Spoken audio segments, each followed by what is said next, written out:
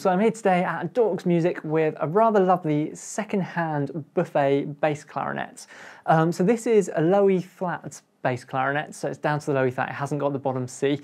And it is a slightly older buffet, so this is from when they were actually still making them in France. I have to say this is one of the nicest bass clarinets I've tried, so I'm just going to play you a little bit more on it.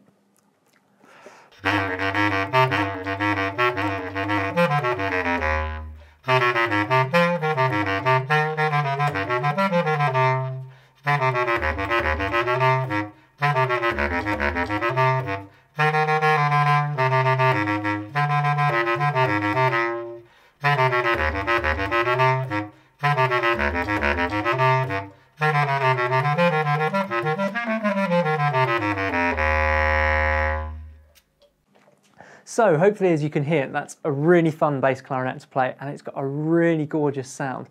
The thing that struck me when I first picked up this bass is how rich and deep the sound is. It's one of the biggest, most resonant sounding bass clarinets I've tried, and I think in comparison with some of the newer models, because this one's been played in a bit, and also because it is one of the ones that was made in France, it's just got that amazing depth to sound from it. I mentioned earlier it's down to the low E flat, so it goes down to...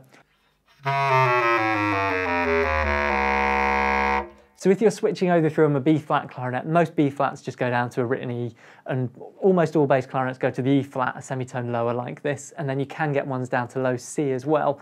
The low C really only needed by professionals, or if you're doing a lot of orchestral work where you need those notes. But if you don't need that, you can save yourself a lot of money with an E flat, a low E flat bass clarinet. And some people prefer them as well. They often feel a little bit more nimble. They're also smaller to carry around, which is nice. And this is a particularly lovely example. I mentioned carrying it around. Of course, it does come with a case. It comes with the original buffet case, which is a rather nice case to have. And obviously fits the clarinet perfectly, so it's nice that that's included with the second-hand sale as well. I should mention as well, being second-hand, you save probably about £1,000 off the new equivalent, which is a really nice saving to have.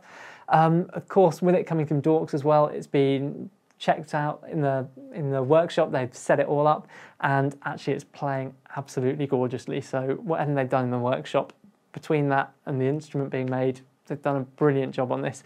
So as I said, this is a really amazing bass clarinet. If you're in the market for a low E flat bass clarinet, it could be your first bass clarinet, it could be an upgrade bass clarinet, it could be for playing in bands, you could just fancy trying one out, then I'd get yourself down to Dorks and try this one out before it's gone.